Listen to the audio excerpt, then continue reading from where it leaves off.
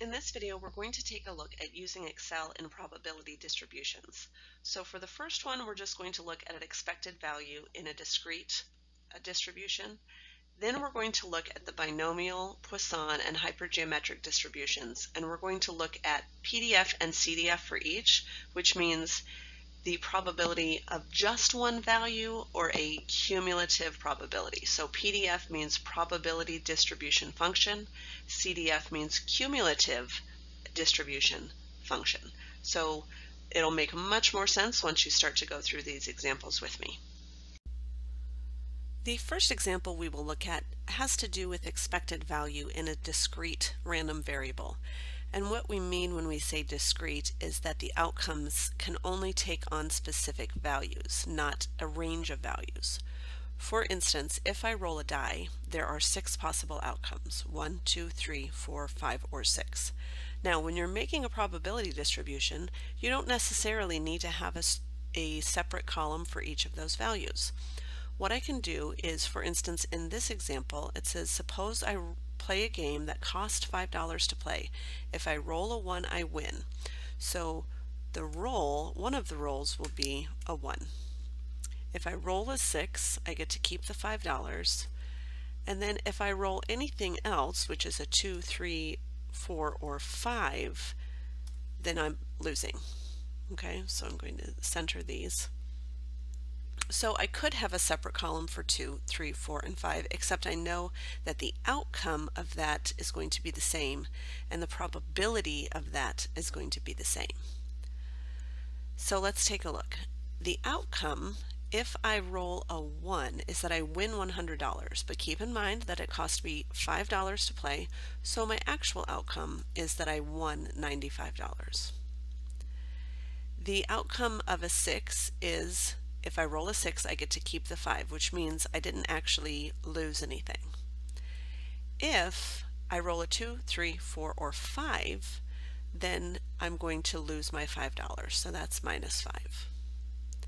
Now, what is the probability that I roll a 1? The probability that I roll a 1 is on a 6-sided standard die is 1 divided by 6, so equals 1 divided by 6. The probability that I roll a 6 is the same, which is 1 divided by 6. And I suggest that you don't write in 0.166 repeating. I suggest you let Excel calculate the value for you. Now be careful on this one. The probability that I roll a 2 is 1 out of 6, and 3 is 1 out of 6, and 4 is 1 out of 6, and 5 is 1 out of 6. So total, that is 4 out of 6. So this is where you have to be careful. I could have made a separate column for 2, and then that probability would be 1/6, and for 3, and that probability would be 1/6, and you get the idea. So I've chosen to consolidate those because I knew this outcome of -5 would be the same each time. Now, in order to find the expected value, so what we're going to do is simply use the sum product function. And the sum product function,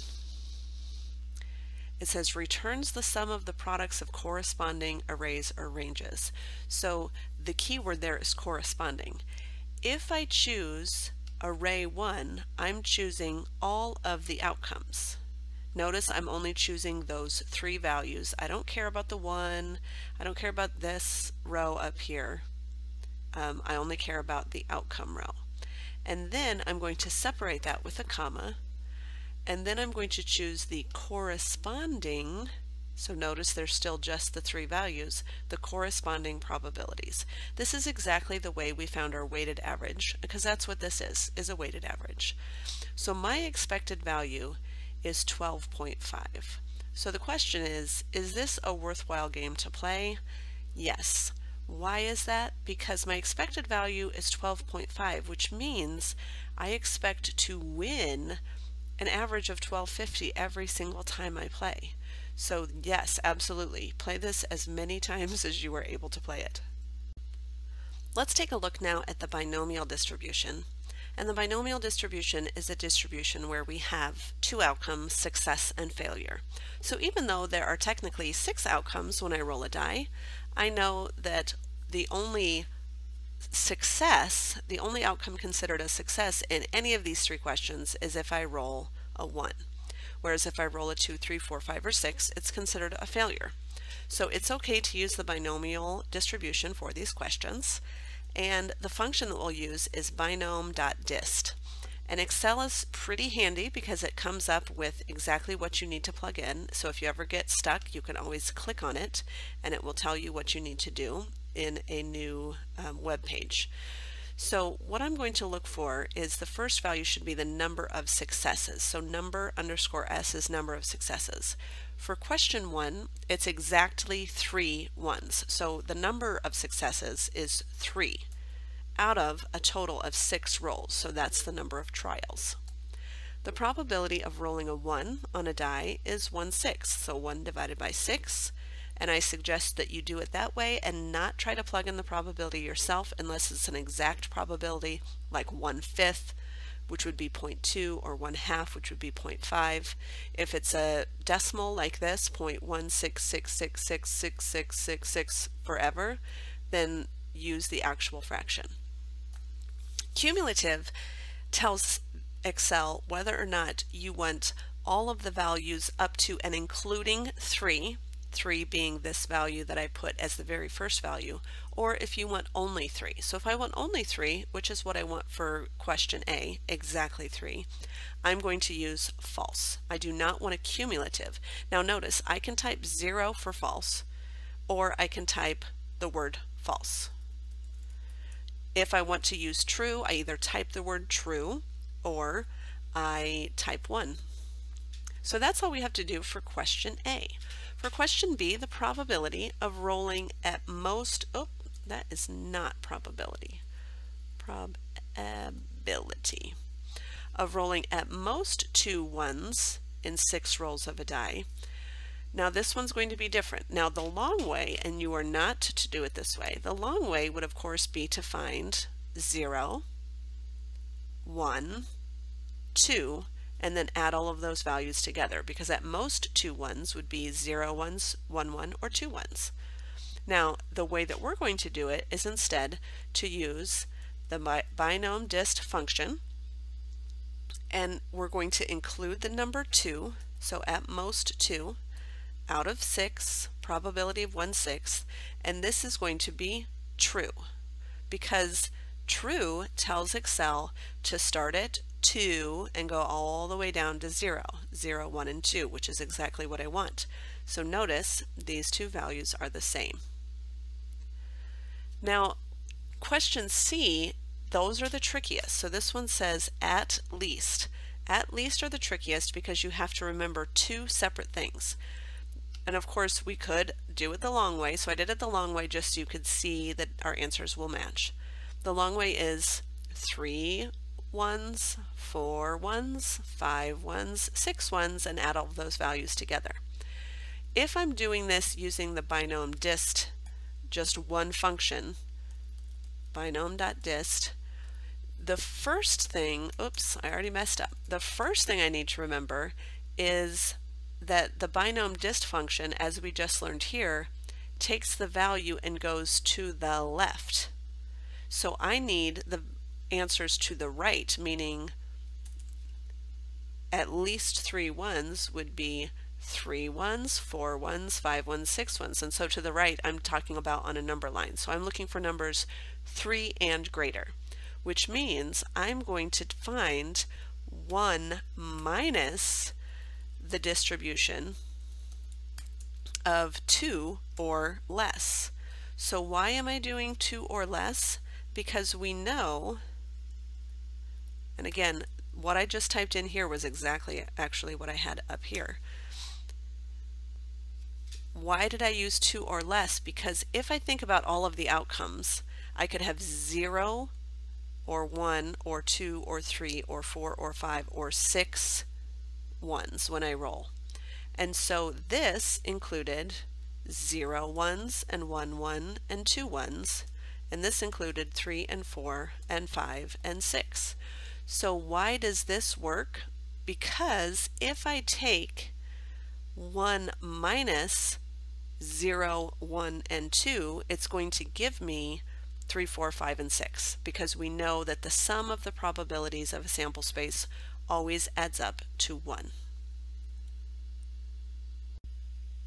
Our next distribution is the Poisson distribution, and in this we are looking at the probability of a certain number of successes in a certain amount of time. And so the most important value that we need for a Poisson distribution is the average value. So here's an example. Let's say it takes me 10 minutes to grade a unit project. Now I have two follow-up questions, both dealing with 1 hour. So what I need to do is think about the fact that if it takes me 10 minutes to grade a unit project, what is my average? How many projects on average, which is lambda, will I grade in an hour? So if it takes me 10 minutes to grade a unit project and there are 60 minutes in an hour, then 60 divided by 10 is 6. I can expect to get 6 unit projects graded in an hour. This is super duper important. If you get this part wrong, the rest of it is just going to be wrong. So for the first question, I'm looking at the probability of grading 8 unit projects in an hour. So if I'm used to grading 6, I'm saying, what if I pushed really hard and tried to get 8 done? What's the probability of me being able to do that? So again, I'm going to use Poisson distribution, and the first value is x, and that is essentially the number of successes. So that in this case is 8. The mean is the lambda, the average value. How many do I normally get done in that amount of time? And so in 1 hour I usually get 6 done. Cumulative is just like we talked about with binomial. Do I want exactly 8 or do I want 8 or fewer? And in this case it says 8 unit projects, so that's exactly 8. So cumulative would be false or 0. And that's my solution. So I only have about a 10% chance of grading 8 projects in an hour. The second question is going to be using the cumulative function, because whenever we have something that says more than or less than, we need to know that we're going to be using the cumulative function. So again, just like in our last example, the hardest part will be which value should we include. Remember that the cumulative function only goes to the left, or less than. So if I'm dealing with a more than or greater than, then I'm going to be doing a 1 minus, because I have to take away all of the stuff that is less than to get to the stuff that's more than. So I'm going to use Poisson dist, and then I have to determine, should this number be a 7, or should this number be an 8, or should this number be a 6? What makes sense? So if it says the probability of grading more than 7, that means I need 8 or 9 or 10 or 11 or 12, etc. I don't want to include 7 because it didn't say 7 or more, it says more than 7, which means the part that I'm subtracting should include the 7. If I use 7 here, 7, 6, cumulative, true. If I use 7, it's going to find 7 and 6 and 5 and 4 and 3 and 2 and 1 and 0. And that's exactly what I want. So there is a 25.6% chance that I will grade more than 7. So 8 or 9 or 10 or 11 or 12 or 100. For our last example, we're looking at the hypergeometric probability distribution. And in this distribution, it's very similar to the binomial distribution because it does deal with successes and failures. The biggest difference is that it's dealing with a dependent probability as opposed to independent. And what I mean by that is when we roll a die, every time I roll a die, I have the same probability of rolling a 1 or a 2 or a 3 every single time. So it doesn't matter if I've rolled 18 times, the 19th time I still have a 1/6 chance of rolling a 1. Now take that compared to this situation. I have 7 yellow and 9 green marbles in a bag, so 7 plus 9 is 16 total marbles. What is the probability that exactly 3 are yellow? Now I'm going to draw these without replacement, which means I'm going to put my hand in the bag, take 1 marble out, and put it to the side. And then I'm going to take another marble out and put it to the side, and another marble out and put it to the side, and I'm not putting them back in, and that's what without replacement means. And that's why this is hypergeometric, because the probability each time depends on what happens on the trial before. So let's take a look at the first question. The probability that exactly 3 marbles are yellow. I'm going to use which is Hypergeometric Distribution. Now, this is the hardest one only because there's so many values to put in. So here's how I keep them straight when I'm doing this.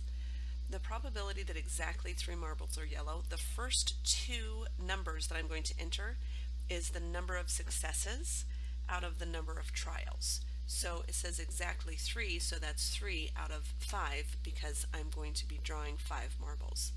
The second set of 2 numbers is the number of successes out of the population.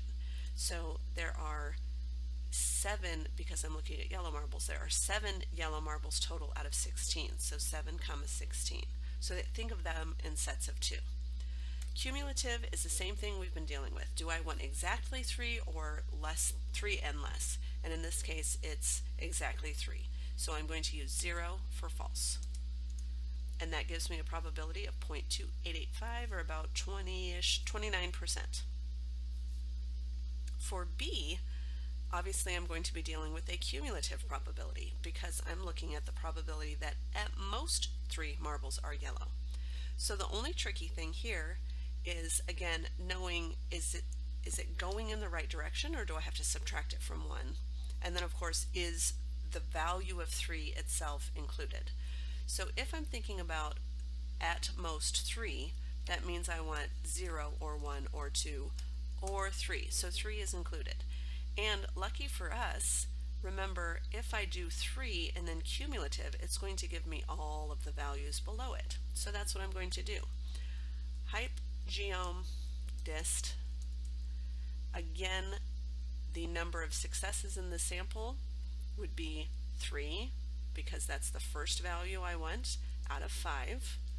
The number of successes in the population is 7 out of 16. This time cumulative is yes or true or 1. And that gives me essentially a 92.3% chance that I get 0 yellow or 1 yellow or 2 yellow or 3 yellow.